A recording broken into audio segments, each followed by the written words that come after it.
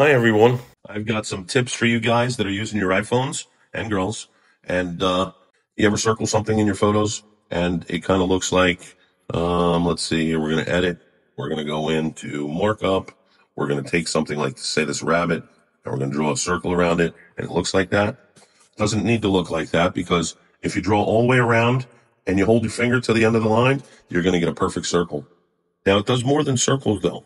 So just so that you're aware, you might want to try something like, I don't know, if you want to draw an arrow, you're going to get a perfect arrow. If you want to draw a line, you do the same thing. When you get to the end of the line, you hold the end of the line, you have a perfectly straight line. You can do other shapes, like you could do a square. You're going to get a perfect square. And, it does stars, it does triangles. And you might want to experiment. You might even find other shapes that, are not part of what I'm telling you. The second thing that I wanted to show you is going to be with stickers and how you combine two photos together.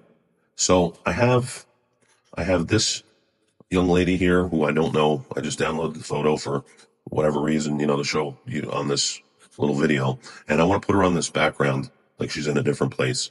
So if we select the photo and we just hold our finger over her, we're going to, and I'm just holding it down. Did you see the white line that went around?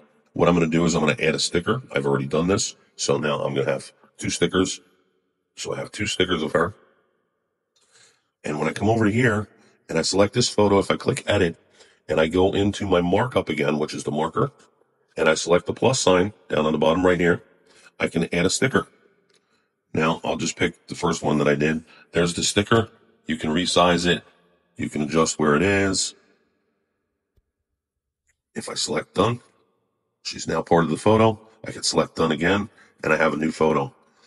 Again, if I would do some color grading on that to kind of match it up, it'd look a whole lot better. That was just quick and, simple. Put it in there, get it done.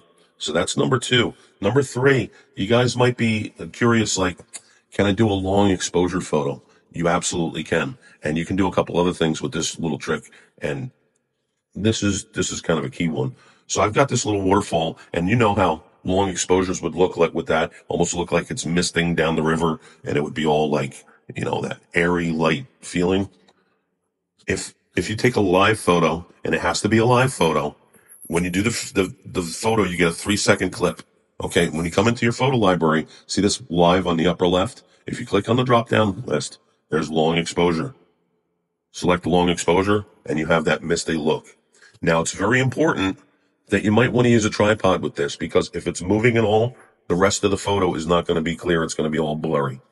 Okay, there are other options in here as well. You have the ability to loop, which is going to be just an endless loop of the video. So it's almost going to look like a movie, because that's just a picture of a stream. Or you can bounce. Bounce is going forward and backward. So it's going to go forward for a little while, backward for a little while, forward for a little while. Cool tips. Okay. Just figured everybody would like to know that. It's going to make you, maybe got some more creative ideas because of it. That's great. If you can send a like on the video, that'd be cool.